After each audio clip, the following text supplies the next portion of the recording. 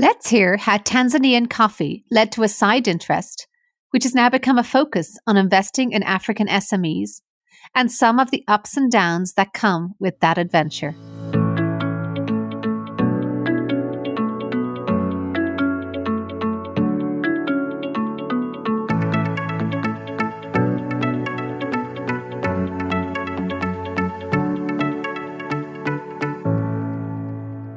I'm Aoife Devitt, and welcome to the 50 Faces podcast, a podcast committed to revealing the richness and diversity of the world of investment by focusing on its people and their stories.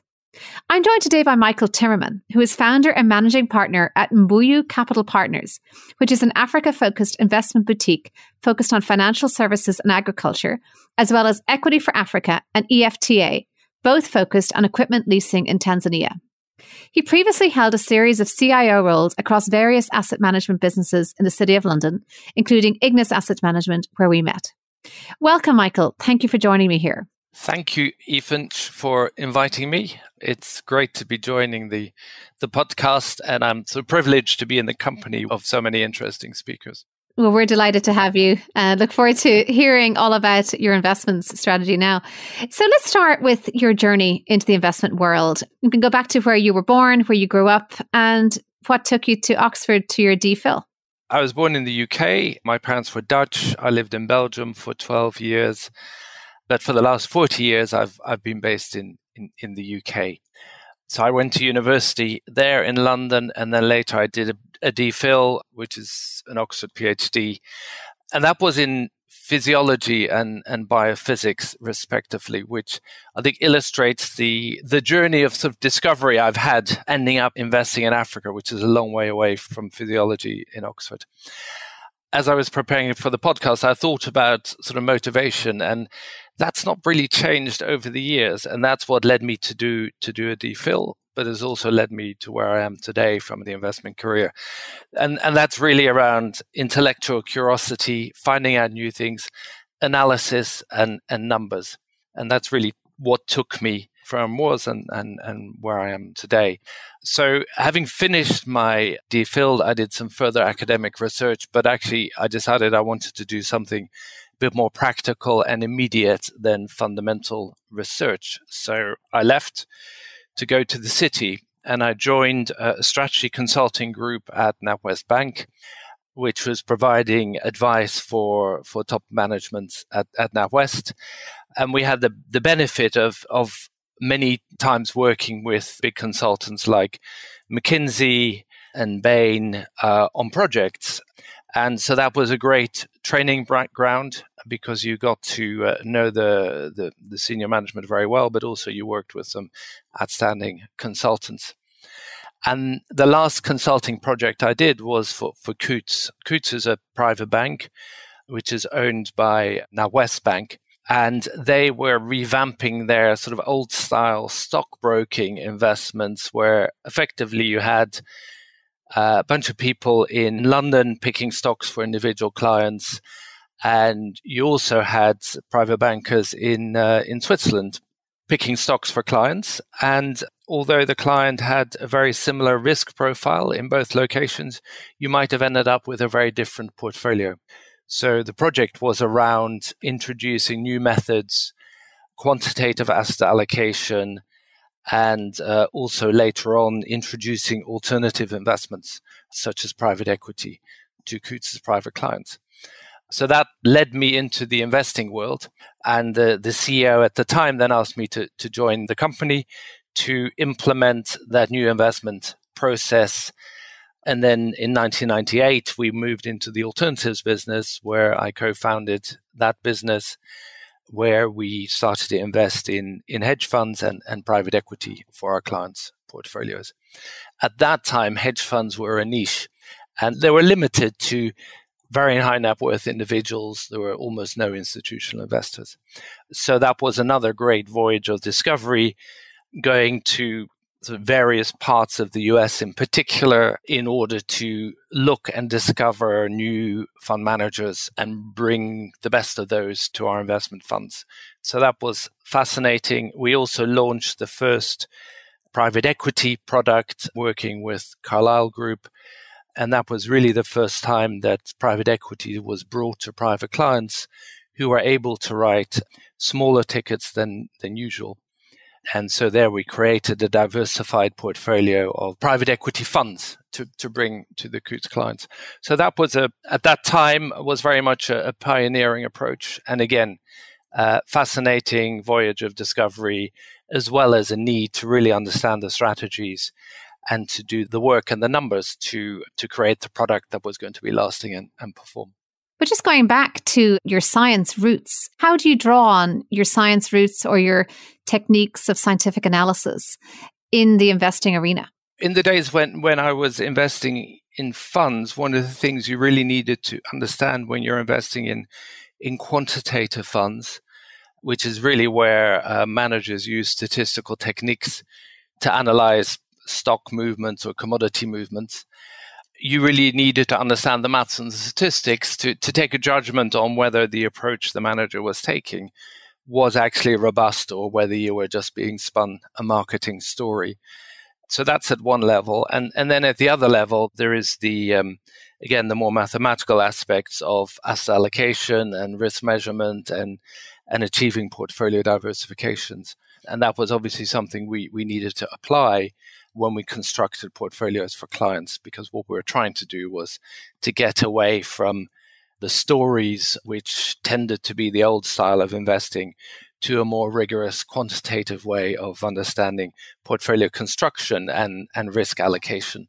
It's interesting because there's been a lot of talk about sort of scientific methods, I think, recently in the context of a pandemic, but certainly the basic approach of setting a hypothesis and then finding evidence to support or disprove that hypothesis. I think that approach in investing can be quite helpful as well, not to be so dogmatic about a point of view, to be kind of open to perhaps changing a view and looking at the evidence and seeing how that relates. Yes, absolutely. And I'd say the investing world has moved a long way since the late 90s to where we are today. The hugely popular sort of active beta index products are really pure quantitative products based on maths and statistical analysis. So I think the investing world has adopted a much more scientific approach about trying to generate alpha. Not everyone is equally good at it. And even the brightest quantitative minds in investments do learn new things because you have things such as regime shifts where really markets start to behave differently. And then as a consequence, the models which worked so well for many years suddenly stop working and the new lessons need to be incorporated. So I think people are now much more hypothesis driven, have a much bigger content of scientific analysis. And you've also seen that in the large hedge funds, where funds such as Citadel were very good at combining fundamental stock picking with rigorous quantitative risk control of portfolios. And that's something which, at the moment, in the private equity world is used to a much lesser degree. It is still much more of a gut feel, picking good management type of investment approach than is applied to more liquid markets. I was just going to say it's the classic kind of art versus science approach, perhaps within private equity. But tied to that, just before we move on to talk about Africa, which I really want to spend a lot of time on, the product you mentioned where you put together for a private client base private equity portfolios, is that still something that you think makes sense for private clients to have access to private equity in perhaps a pooled way or in a way that is suitable for that client's size? I think private equity is a great diversifier for portfolios. And in markets like Africa, it allows you to access companies which otherwise you would not be able to access through listed markets. And that's even the case in Europe and the US, where the listed companies are only really the tip of the iceberg, as it were, in terms of investable opportunities. So in principle, private equity, I think, is a great product for private clients. The challenge is getting access and the cost of getting access. And yes, traditionally, private equity funds would have a sort of minimum investment size of $1 million plus, which is well out of the range for most clients because you would want a diversified portfolio of private equity investments. So I think a product whereby you're able to collect assets from a large number of investors, make those private equity investments, and then allow people to invest with maybe $100,000 or $200,000 for a diversified portfolio, I think is a very good way of adding value to private client portfolios. And that's now moving into the sort of fintech world, where there are one or two companies that are doing exactly this and are actually allowing investors to invest in a much smaller size than even $100,000. And similarly, at the sort of even more cutting edge, you're seeing security token offerings where effectively you're able to trade private equity exposure, which is a completely illiquid asset class, by trading security tokens. So there's some quite exciting stuff going on in the private equity world at the moment to make access more democratic. Democratization of private equity, indeed. Moving on now to your interest in investing in Africa. When did that first come about? And what was it about the SME sector in particular that led you to believe you could make an impact there? My involvement in Africa was really because I was an accidental co-founder of a startup in Tanzania all the way back in 2005. So I visited friends in Moshi, which is in Tanzania at the foot of Mount Kilimanjaro. Back in 1991, these friends were in the coffee business. Coffee is a very important part of the Tanzanian economy and creates a lot of jobs and income for small farmers. They'd been doing some lending with their own money to some SMEs because basically the banks were completely uninterested in SMEs. Here in Europe, the banks get criticized for neglecting SMEs. In Africa, the banks are completely uninterested because they really focus on the large corporates and they can make nice returns collecting deposits at low interest rates and investing in local treasuries. We decided that we should look at how we might be able to bring money to or investment to SMEs in Tanzania in order to give them that access to finance, which they really needed to grow their business and to create jobs. That was the motivation. I, with my two co-founders, started that business back in 2005, really as a sort of hobby impact investment. And that's actually grown since. We did it with a local partner who's a prominent business person in the Moshi region. And I started with him. I hired the first people and put the processes in place to start to really run a pilot to lend between $1,000 and $5,000. But rather than giving cash, we would buy the equipment and provide that to the business, and they would then repay us on the back of the equipment revenues which were generated. That worked pretty well because it's now a business with a $16 million balance sheet, and it employs 70 people. We have 8 staff around the country. They've done over 1,500 leases since inception. The book is currently about 900 leases. Has about 900 clients lending. Talk about the pull and the push element of an investment like that. And what I mean by that is, from an investor standpoint, why should they find that interesting? And then the pull side, do many investors grasp the opportunity in Africa? What do you feel in terms of investor sentiment? The leasing business, EFTA, I would classify that as a deep impact investment. It's a startup. And really, what it illustrates is the opportunity that exists in Africa because there are vast parts of the economy where there's little or no competition, and therefore the opportunity to start a new business with plenty of demand for the product. But the interesting anecdote about the EFTA business was that really what I was doing was sort of planning for failure, i.e. how do you prevent it, but not for success. So actually what that has meant is that I've remained involved in this business for the last 15 years. It has been and continues to be sort of a large part of my life because it takes time and it's great to see it grow. And we actually raised $12 million from a number of investors, including KfW, which is part of the German government, last year to expand that business into Kenya. There we've hired 4 staff, and again we're seeing many opportunities to fund SMEs, and we have a particular focus on the agriculture sector. And we focus on SMEs because that's the engine of the economy, and that's the sector that creates the jobs makes a difference to the people on the ground in these countries. US and European investors really overestimate the risks of investing in Africa, and they see Africa as a single country and consider it to be high risk. And obviously, the reality is much more nuanced in that there are 10 or 12 countries which are perfectly investable, provided you have good local knowledge. And at Mbuyu Capital, we focus on those countries. But obviously, good local knowledge is always important. Somehow, developed market investors sort of overlook the nuances in Africa, and also they don't appear prepared to really make the investment to gain the local knowledge, which is what they would do in countries like France and Spain or Italy. We really see that as our job. And then equally, the US and European investors underestimate the returns available from Africa. And there is very little commercial capital going into the continent. And consequently, there is a strong pipeline of attractive investments.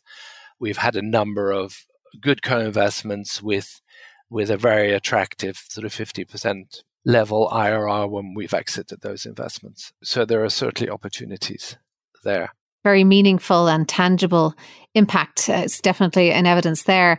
I would imagine you don't spend this length of time investing in Africa without a few war stories or a few highs and lows, perhaps, of that experience. Can you share any of those?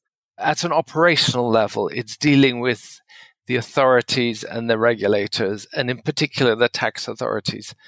Pretty much in all African countries, the tax authorities are really difficult to deal with. They take a huge amount of time of the company, and there's always a dance around tax authorities making a very big assessment of tax, and you then have to fight a significant battle to actually end up with a number which is sensible and you can be happy with. So if you think the tax authorities in the UK or the US are tough and hard to deal with, African tax authorities are much more difficult. Regulators can also be tough to deal with. So the leasing business is a regulated business. Most businesses are not regulated. The other sort of tough areas of investing in Africa is around the recruitment side. That is quite country specific. So countries like Nigeria or Kenya are really good at, there's a good supply of good quality candidates for a variety of roles. Other sort of countries like Tanzania or Malawi or Zambia, it's much more difficult to find good quality people. And so here in the West, being able to find the right quality people is sort of more or less taken for granted, but it's something you really have to think about in Africa, because at the end of the day, the quality of the management is what can make or break a company. The other, I guess, tough aspects have been most recently around COVID.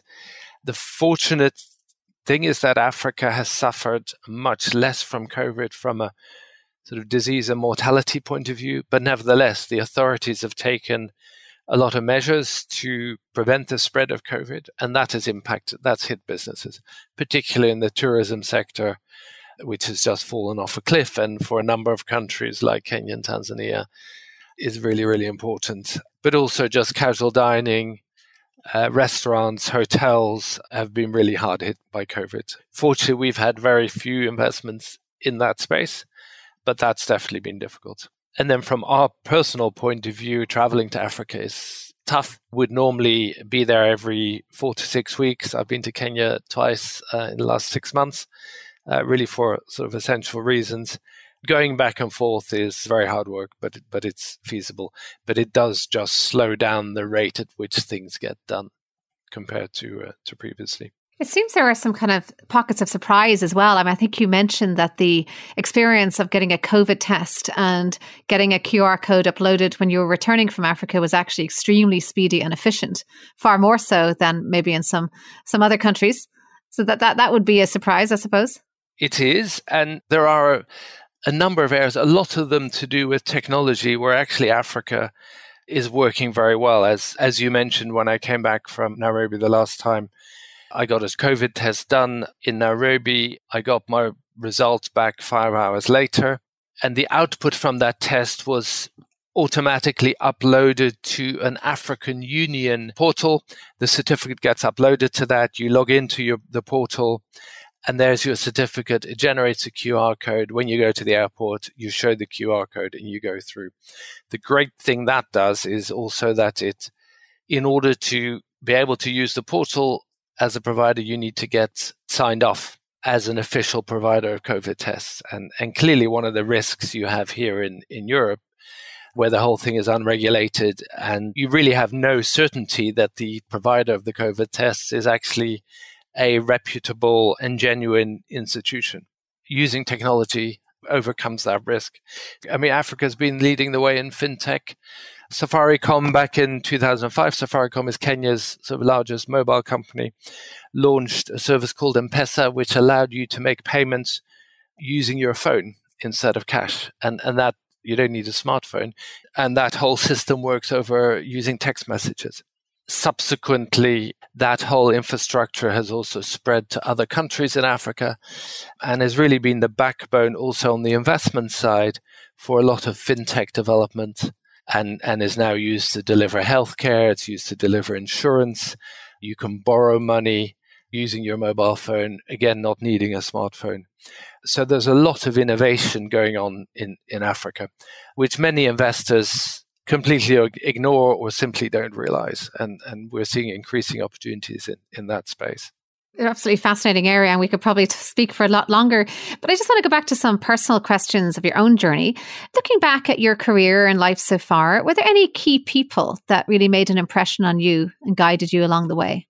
On the investment side, I would say my boss at Coutts at the time, back in 1998, he was a very seasoned investment professional. He had a maths PhD, but what he really sort of instilled was around investment responsibility, sticking to your principles when you're making investments and taking a long view. I've seen sort of over the many years I've been involved in the investment world, people getting overexcited with particular themes and thinking the world has changed, only to then find out a little bit later that the world hasn't changed quite as much as they thought it had. Similarly, in terms of the responsibility, it's around talking to investors and clients and just being honest and open about what's going on, bringing bad news if that's necessary, and providing full explanations. So, and that's very much been my investment philosophy and approach, which is to be honest, think about risks, don't get carried away, but equally don't get panicked into making changes if you don't have a good basis for making a new decision.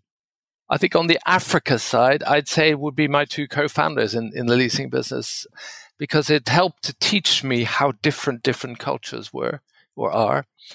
And consequently, superficially, you might think, well, you can do something in a country in Africa in this way because this is how it's done in the West.